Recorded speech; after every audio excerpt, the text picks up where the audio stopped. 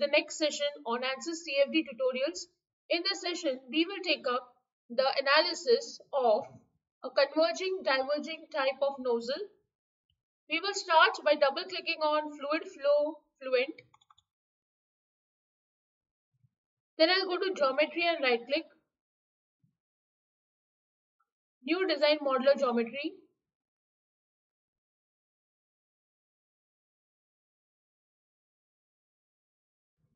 I'll choose units as millimeter, XY plane, look at. Then I'll go to sketching and choose line.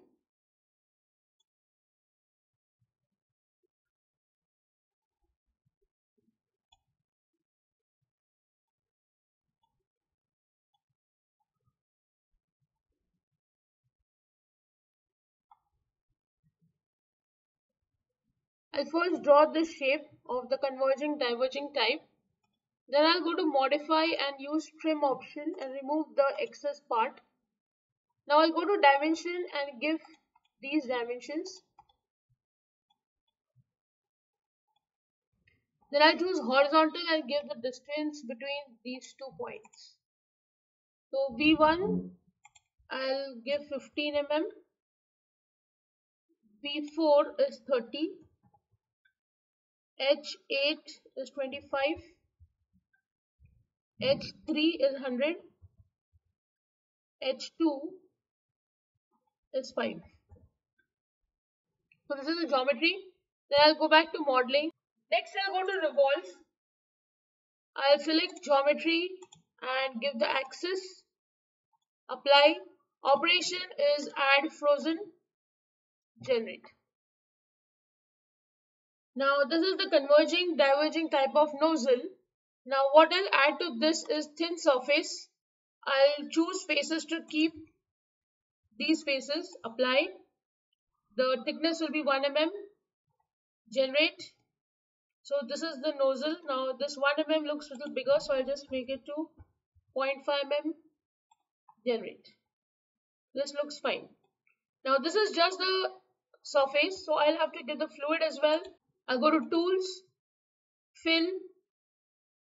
I'll select the surfaces which I want to fill with the fluid. Apply. Generate.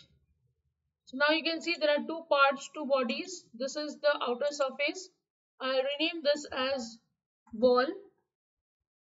And the inner fluid I'll rename as fluid itself.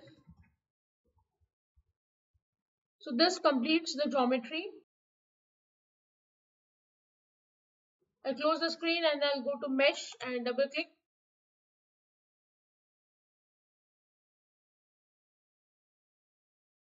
I'll go to mesh and I'll change the default sizing of mesh to 0.01 meter and generate.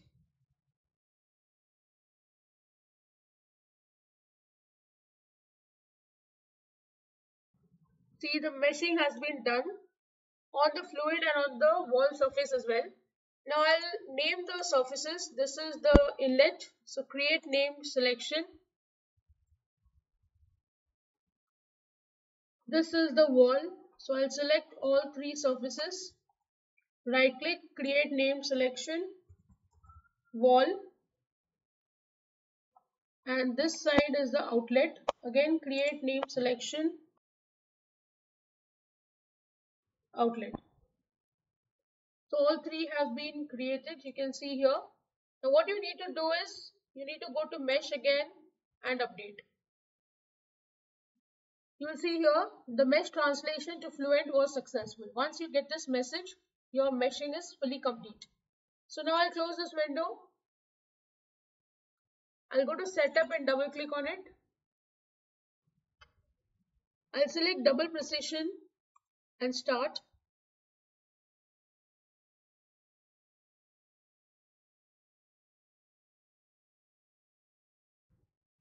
I'll first go to gravity and along the y-axis, I'll give the value as 9.81 meter per second square.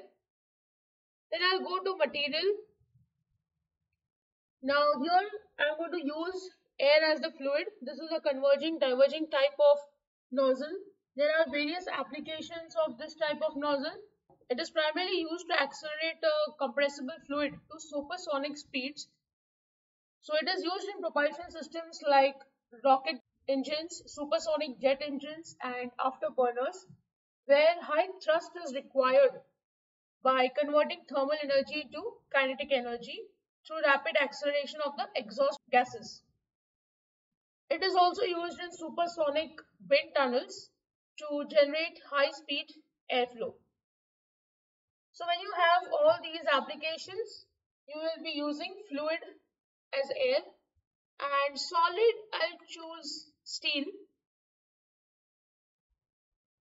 So I'll go to Fluent database. I'll change the material type to solid. Here I'll choose steel, copy, close. And then I'll close this. You can see here solid steel has been added. Once you have added the material, you go to boundary conditions, inlet velocity. Since it is supersonic, it will be more than the speed of sound. So I'll give this velocity as say 365 meters per second. Apply, close. Once you have given the boundary condition, you'll go to reference values,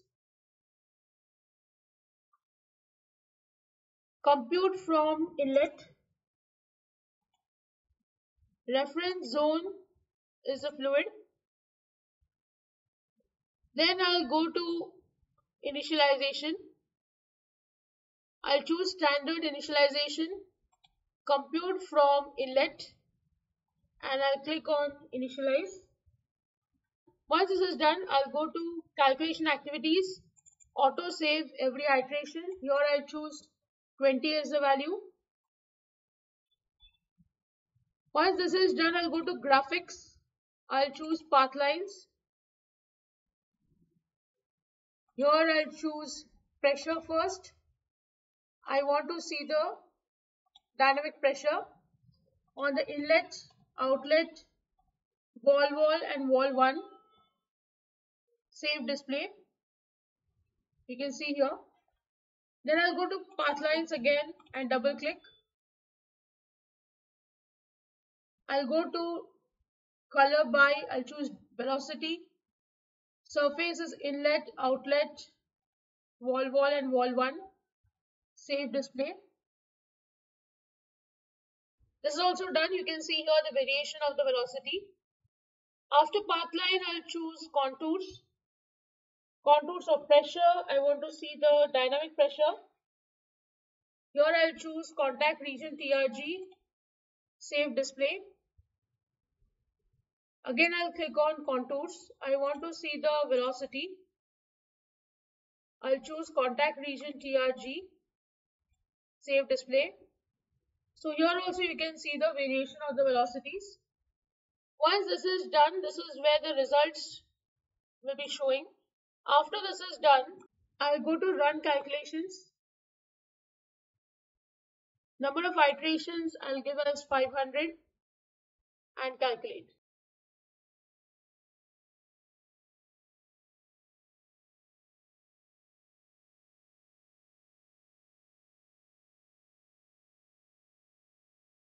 You can see the calculation is done. The solution has converged at 257th iteration. You can read over here. That means 257 number of iterations were enough, but I gave 500. So that's okay. It will show you the converged solution at this value. Here you can see the solution has converged at the 250th iteration, and after that there was no graph over here. So once this is done, I will close this. Then I'll go to results and double click on it. Here I'll go to inlet, double click, and I'll go to render. I'll change transparency to 0.9. The same thing I'll do for the outlet.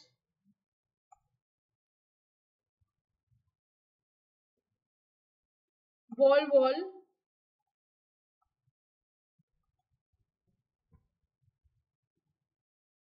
And the wall 1.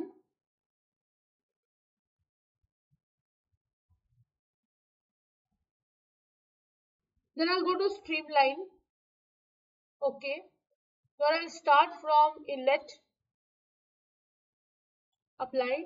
So here you can see the streamlines. Now I'll go to animation and animate the streamline.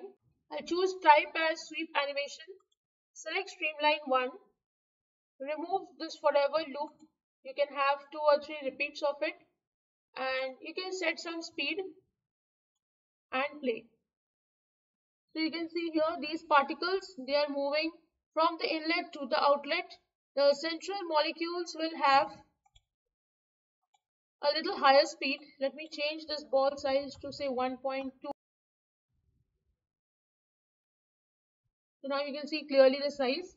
The central molecules will have higher velocity because they are facing least resistance, but the molecules which are towards the wall will have a little resistance by the wall, so they will be undergoing shear stress.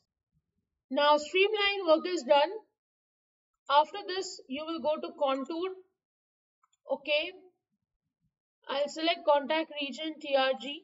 I want to see the pressure acting locally. Apply. I'll first remove the streamline option such that no streamlines are seen here. Here you can see the contour lines. You can go to render and remove the show contour lines, apply. So you can see this kind of a variation. The pressure at this red end is 1.65 into 10 raised to 5 Pascal. And on this end, which is yellow, you can see that it is varying from this range of -7 into 10 raised to 4 to 8 into 10 raised to 3.